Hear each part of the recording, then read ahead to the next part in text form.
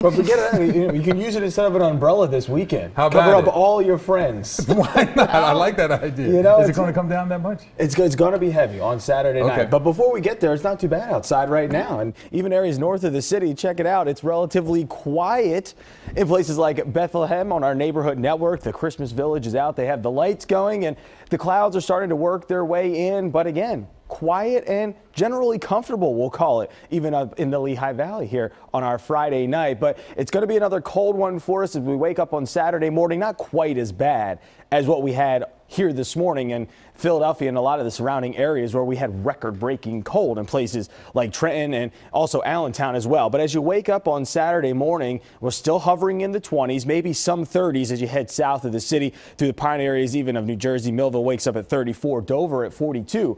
But teens up in Mount Pocono in the higher elevations, and even again through the Lehigh Valley, you're going to be waking up in Allentown right around 24 degrees. So you'll still want to be bundling up on Saturday morning if you do have to be out and about in the first half of the day. Storm Scan 3 out there right now. High pressure for the most part is still in control, but it is slowly sliding off the coast. And as it does, it's allowing our next area of low pressure to enter into the region. Brings with it first some cloud cover. So some high clouds are out there currently, and they're going to be thickening up as we go through the rest of the overnight hours tonight. But a wider zoom on storm scan shows two systems. The first area of low pressure generally to our north. It's kind of spiraling towards the Great Lakes at this point with a long cold front attached to it. Thunderstorm activity firing up across portions of Alabama with, again, just straight shower activity through Chicago and Cincinnati and the Ohio River Valley. And then another area of low pressure now off the coast of Georgia and South Carolina. And this one's shuffling in some moisture off the Atlantic Ocean, and it's actually allowing in some of the higher elevations of the Appalachians in western North Carolina at this point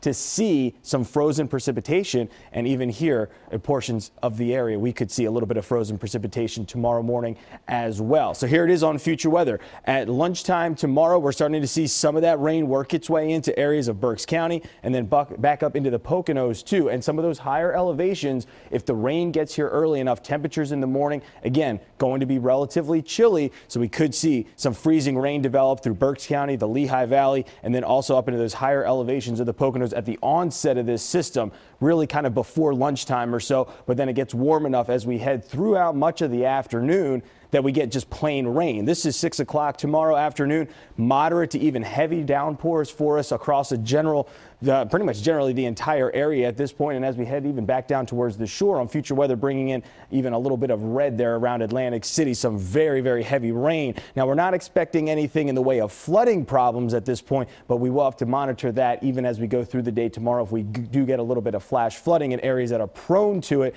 like the shore, and maybe areas that do maybe have a little bit of leaves still on the trees that block some of those drainage areas. We could have some problems. Now, by Sunday morning, it's clearing out once more, and it looks like temperatures could be even more mild to end the weekend. Talked a little bit about that freezing rain chance. There is a winter weather advisory 7 o'clock tomorrow morning until 1 o'clock in the afternoon for the Lehigh Valley and the Poconos because we could have some slick spots on the roads. 53 for the Eagles game on Sunday. A good afternoon for football. And check out our 7-day forecast here. It's a high of 51 tomorrow. 56 on Sunday. Another system works its way in early in the week next week, so we get another dose of shower activity. Plain rain showers, that is, on Monday, but then it's cooler Tuesday, Wednesday, maybe even looking at highs only in the 40s there through the end of next week. So we end the month on a cold note. All right, buddy. Thank you, sir. I appreciate you.